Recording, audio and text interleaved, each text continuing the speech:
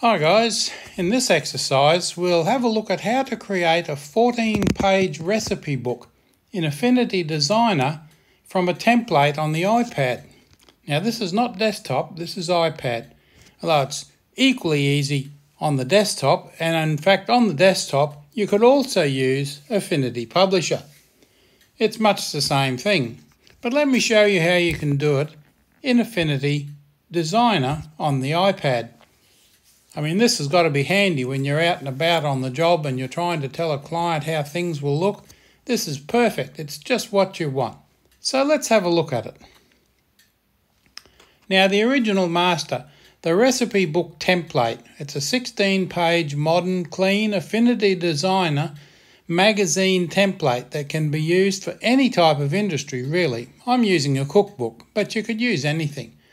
The template can be easily edited and customised. 16 pages, paragraph styles, character styles, master pages, Affinity Designer or Publisher template.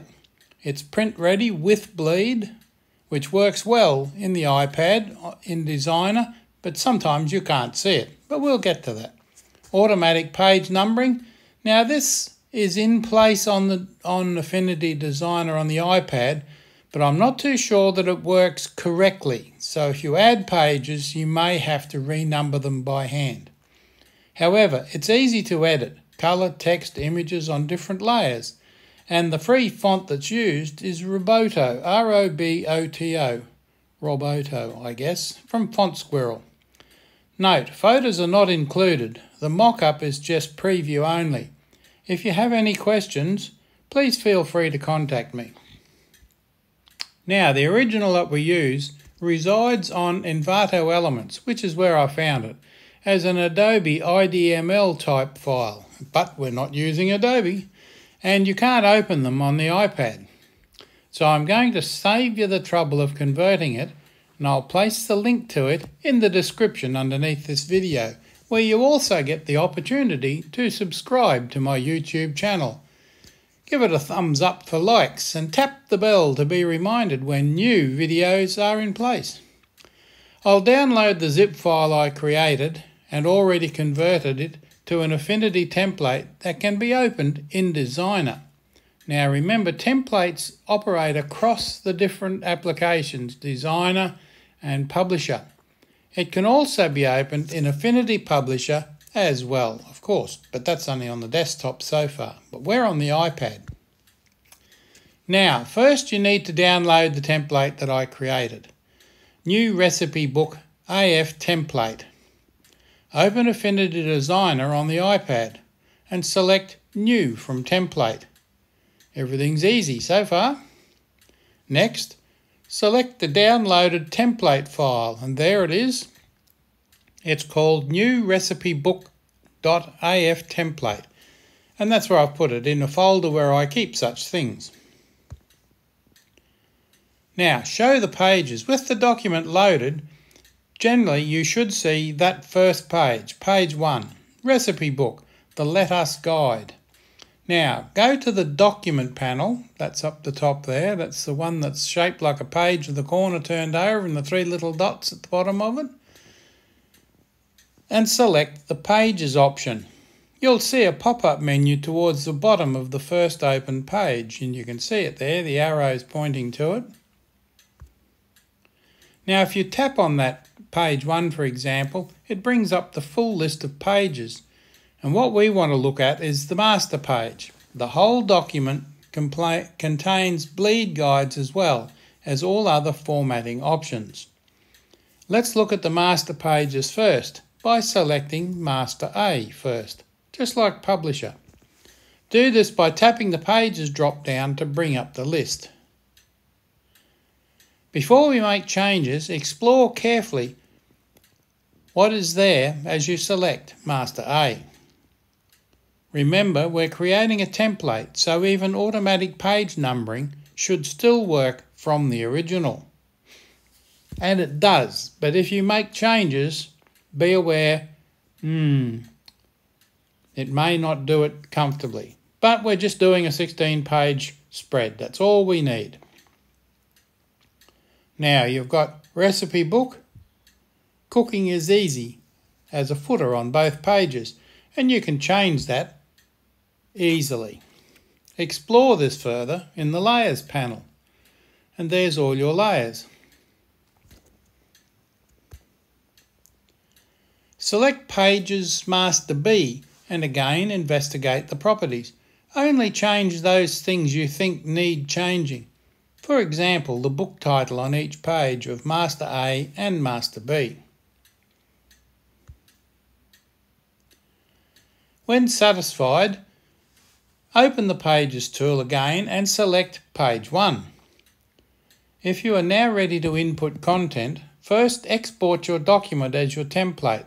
You want to save this as a template somewhere. It's a real pain when you make all those changes and you've forgotten to save it as a template.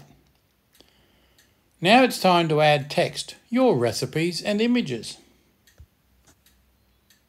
It's simply a matter of changing the items already being used as place markers.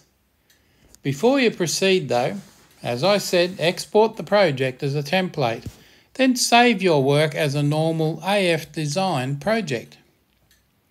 Then you can make whatever changes you like safely. Images used here are from Pixabay in the stock studio.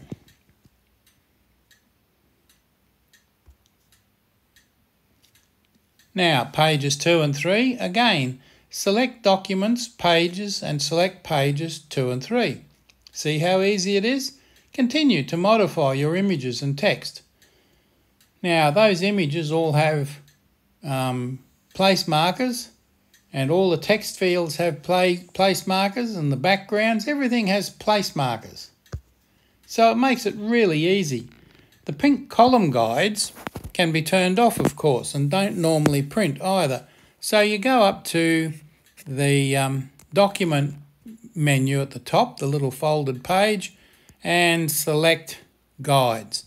And scroll to the right till you find column guides, and you can turn them on or turn them off. I've got them on because it enables you to very neatly align text in columns. They don't print out, of course. You can leave them on as a good and handy guide, and they won't print out. They are there to help you control text and image layout. To avoid problems with your print company not having a font you use, remember to convert all text to curves and group them. Don't leave them splayed out across your layers. Select them all and group them. For example, Alberto and Senior Chef, you would normally convert that text to curves because your printer may not have the Roboto, however you pronounce that, font. Just remember that. I often see people saying, oh, my printer hasn't got my font. Just convert them to curves and you won't have that problem. Now, building content. Again, select Documents, Pages and select page 4 and 5. See how easy it is to step through this. Now, I haven't altered any of the text. The layout's perfect, but that's lorem ipsum dummy text. So you will have to put your own text in there. And of course, the fields will modify the size slightly, but you should be used to that and you can deal with that. Continue to modify your images and text as before. Again, the images are from Pixabay. Continue through all pages. This exercise shows you just how possible it is to edit a full book on Affinity Designer on the iPad. And I might add that I'm using an iPad mini here, very small, but that's all I ever use, and I love it. It's a great little device. And here I am doing page work on it. Who says you need Publisher? This is important as it allows you to show a client, for example, without having to be in the office. You can also open the document or the template in Affinity Publisher. Work your way through the document until the end and then export it as a PDF ready for printing out. And that's the exported PDF. Looks very nice. Well, I can only show you 2 pages here, and I believe that's page 6 and 7 possibly. The text is a bit small there for my tired old eyes, but there you go, page 6 and 7. Looks nice, and that's just what you can do. So, thanks for watching. I hope you find it useful. Don't forget to subscribe to my YouTube channel. Click on the thumbs up for a like and the bell to be reminded when new videos appear. I really appreciate it. Now, don't forget to look in the description for the download link for the resources.